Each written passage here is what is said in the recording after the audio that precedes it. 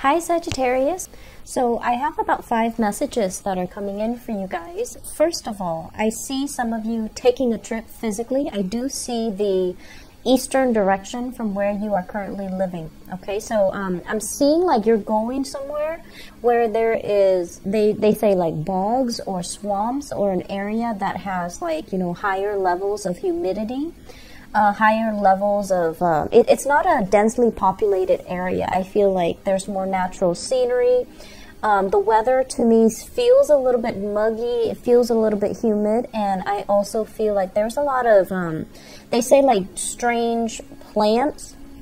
So I'm feeling like, you know, I feel like more tropical flowers, more tropical plants, orchids do come to mind, and areas where there's a lot of vines, where there's a lot of trees, and just a very swampy, humid, and even tropical, it has a tropical feel to it.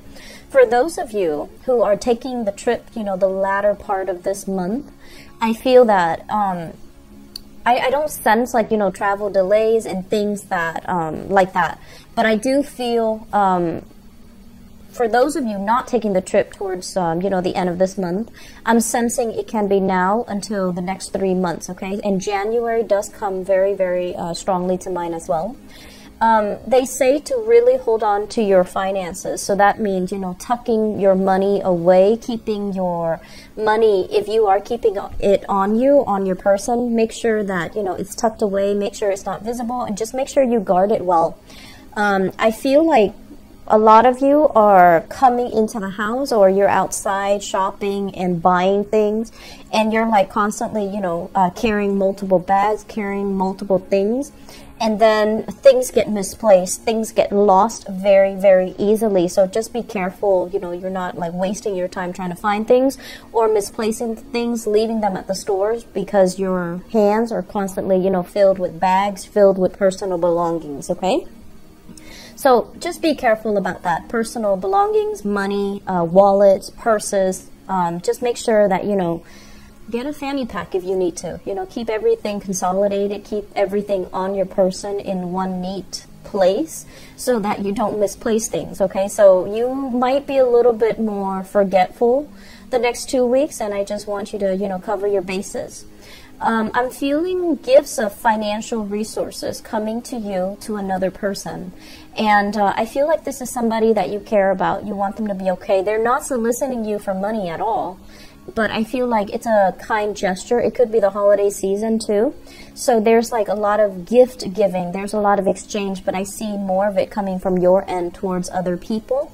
And I feel like you want the other person to have a good time. You want the other person to have the means to do whatever it is that they want to do. So I do see quite a generous offer of, you know, financial resources, assistance, and things like that coming from you to another person. And especially if you are... if you have children, or if you have a lot of children in your midst, nieces, nephews, you know, godchildren even, I feel like there's a lot of like a generosity bestowed upon them from you. I'm feeling a lot of interactions with foreigners for the next 2 weeks, okay? So people that are different from you, people who are culturally, geographically even distant from you. So I see like the need to coordinate, the need to plan things out, the need to kind of work out the logistics in terms of communications, in terms of meetings, in terms of who's supposed to be where, and doing these things across different time zones for many of you. And you're doing it successfully, so I don't see blockages and things like that. But I also feel as well, this is the month where, you know, if you've worked really hard, you know, your whole life or even the rest of this year, I feel like this trip is going to be a wonderful decompression type of a stage, okay?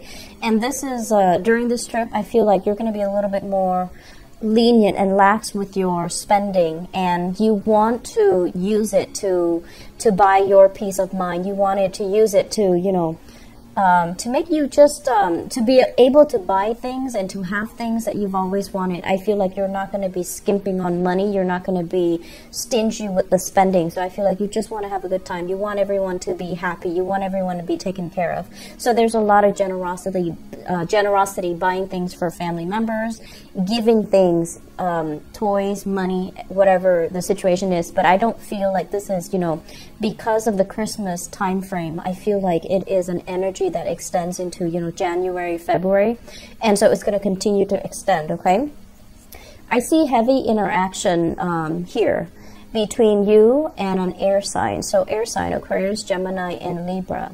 And when it comes to this air sign, I'm feeling as if you don't want to tell them all the details. It's like they're asking you a lot of questions. What are you going to do? What are you going to, where are you going to be? And things like that. So it seems to me like they want to work out some logistics with you. And I feel that for some of you, you might be a little bit hesitant about giving them all the details. You might be hesitant about, you know, fully disclosing what you're up to, what you're doing, and who you're with. So I feel like there's like a distance.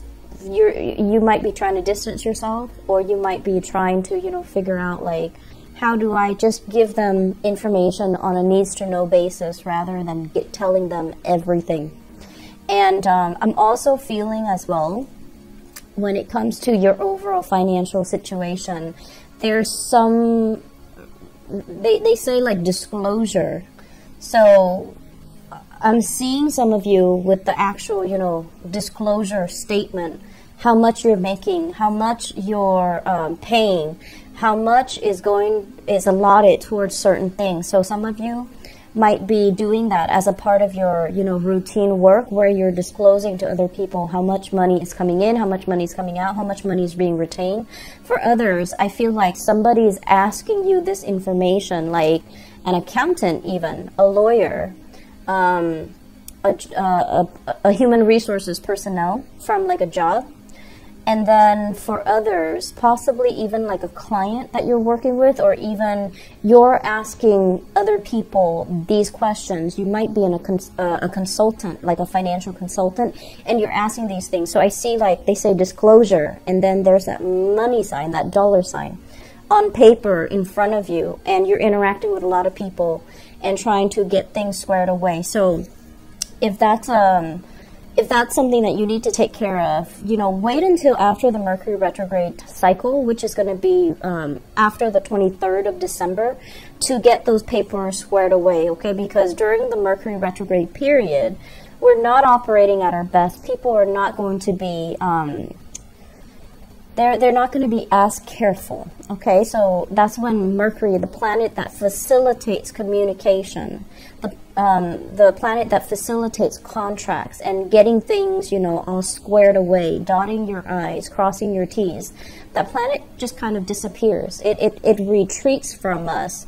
And so we're going to have to push extra hard in order to get these things squared away. So if you can wait until after the 23rd, even after Christmas, the 25th, it might be a lot better for you guys, okay? So if you are worried about these financial disclosure in terms of taxes, in terms of employment, in terms of, you know, speaking to a lawyer, speaking to a judge about anything related to financial disclosure, I don't feel that any worries right now is going to manifest in, you know, worst case scenarios. I feel like if you're worried about it and you're just like, I wish I could do something about it, there's really nothing you can do. So wait for the fog to lift after that cycle, that retrograde cycle. You also have another, it's a new moon in your sign on the 18th as well. So wait for that to culminate, and I feel like the energy is going to be alleviated, okay? And so moving forward into 2018, the message that I really want to leave you guys with is that financially, things will be okay. Things will be on the upswing for you guys.